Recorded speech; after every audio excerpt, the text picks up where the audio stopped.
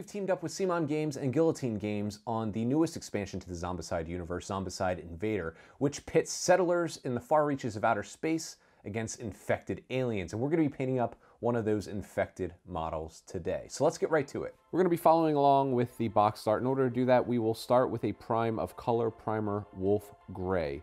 We'll be using Xenos Carapace, Armor Gray, Abomination White, Tentacle Red, Rigid Leather, Gun Black, and of course Invader Shader. Now, this is not going to be an advanced tutorial. We want to get these models painted as quickly as possible to get them on the table and slaying those infected aliens as quickly as possible. Without further ado, we begin by using a light mixture of Xenos Carapace and Gun Black. Now we're going to apply this centered around the back of the model. This is watered down because we're just going to feather this in over the shoulders, down the arms, down the spinal column of the model.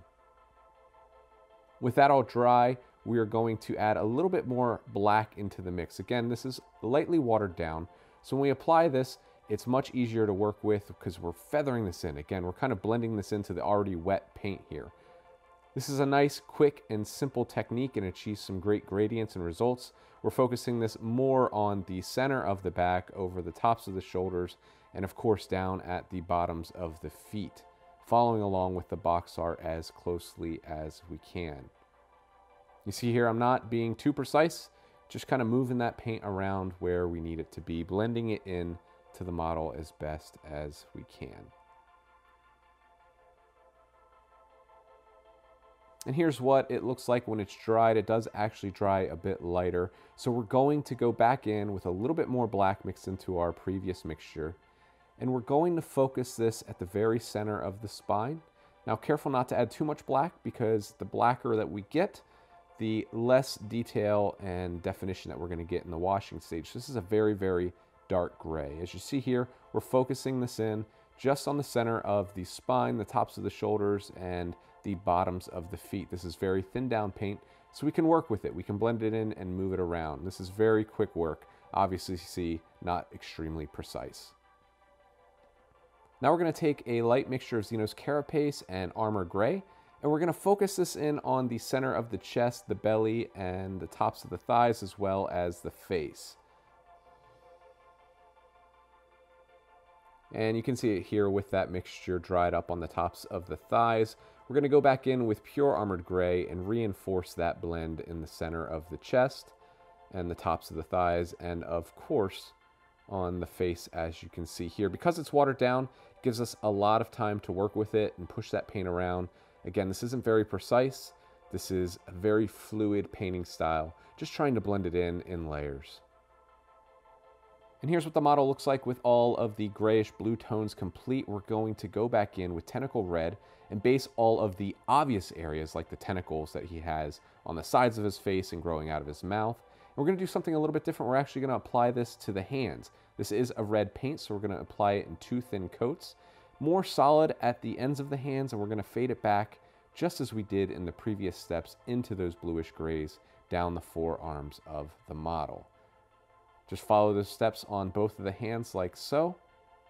And as you can see here, it's a pretty neat effect. Very alien looking, very ominous. We also applied Tentacle Red to the toenails and claws of the model. And here's what it looks like all dried up. We're going to add some of that rigid brown to the stone that our alien hunter is perched on top of. We'll also paint the entirety of the base in Gun Black. We did that off camera just to save some time here.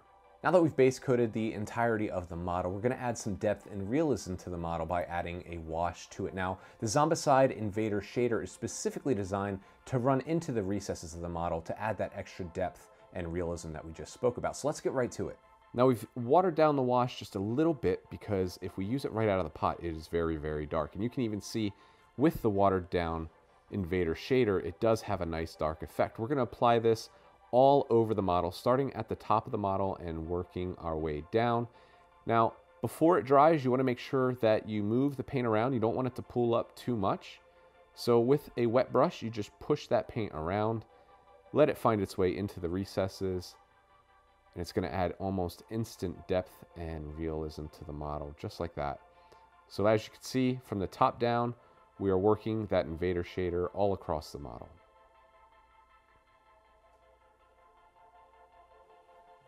And here you see the finished model from the Zombicide Invader Paint Set. Our Alien Hunter is complete. It took us about 30, maybe 35 minutes to complete, not including drying time from priming to washing the model. Our goal here was to get this painted as quickly as possible to a nice effect to really impress your friends when you get those models on the table. And you're going to have to paint a lot of them, so quickness is key here.